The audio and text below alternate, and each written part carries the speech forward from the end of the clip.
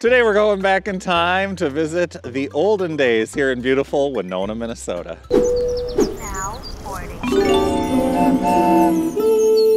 Hey guys, it's Jack from Travel with Jack and Kitty, and I'm really excited about this video because today we're going to be sharing some vintage images of Winona from the past. Yeah, so last week we were digging around an antique store here in Winona. It's an old brewery with caves dug into the side of Sugarloaf Bluff. We picked up a neat calendar published by the Winona County Historical Society. It's a freebie that you can grab at newsstands with other local tourism pamphlets and brochures. There's some really neat pictures, all of which you can find at the museum. We thought it'd be fun to share them with you because they're really cool pictures from Winona back in the day. If you find yourself in town and have a few hours to kill, we really recommend a visit to the Winona County Historical Society. We'll be sharing a vlog on our YouTube channel of our visit soon. Alright, so this first picture is Franklin and 3rd Streets in downtown Winona, Minnesota after a snowstorm. The Watkins Building Tower and smokestack can be seen in the background. Here's a horse-drawn mobile home on East 2nd Street with the Latch Building in the background in Winona, Minnesota. That's right where the Acoustic Cafe is today. A black and white postcard of an aerial view of Winona, Minnesota at 13,000 feet. Did you know that Winona County Historical Society currently has over 1,730 postcards? During the 1965 flood, the Mississippi River crested well over 22 feet. The current levee and dike system has been well developed because of the record water level, and it still protects the island city of Winona, Minnesota today. This image, one of the many in the Winona County Historical Society's collection, shows the water on Johnson Street looking toward the river. Here's Washington School's May Day celebration in 1915.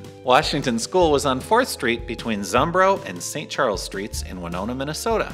Oh, this is one of my favorites. The Houseboat Hobos. They were a group of friends from Winona, Minnesota who during the early 1900s vacationed along the river and made music. Here's a view of the 1909 Winona Free Street Fair at the corner of 3rd and Lafayette Streets. And yes, those are two men in an elephant suit on the high wire. Here's a fun black and white postcard of a float advertising the St. Charles Mercantile Company in St. Charles, Minnesota. Here's the first kindergarten class in the new Madison School in 1933, which still stands on West Wabasha Street in Winona, Minnesota. People posing on Eagle Bluff overlooking Trempealeau, Wisconsin. This is a photo by Winona photographer Charles Tenney, one of the most celebrated landscape photographers of the late 1800s. He was based in Minnesota. The Winona County Historical Society has over 700 images by Charles Tenney in their collection. Here's the Bear Creek Trestle near Rolling Stone, Minnesota. This picture was taken in about 1888. A photograph looking east on 3rd Street between Johnson and Main Streets in downtown Winona, Minnesota. Shops seen in the print are the Conrad Fur Store on the left and the Brown Drug Store on the right.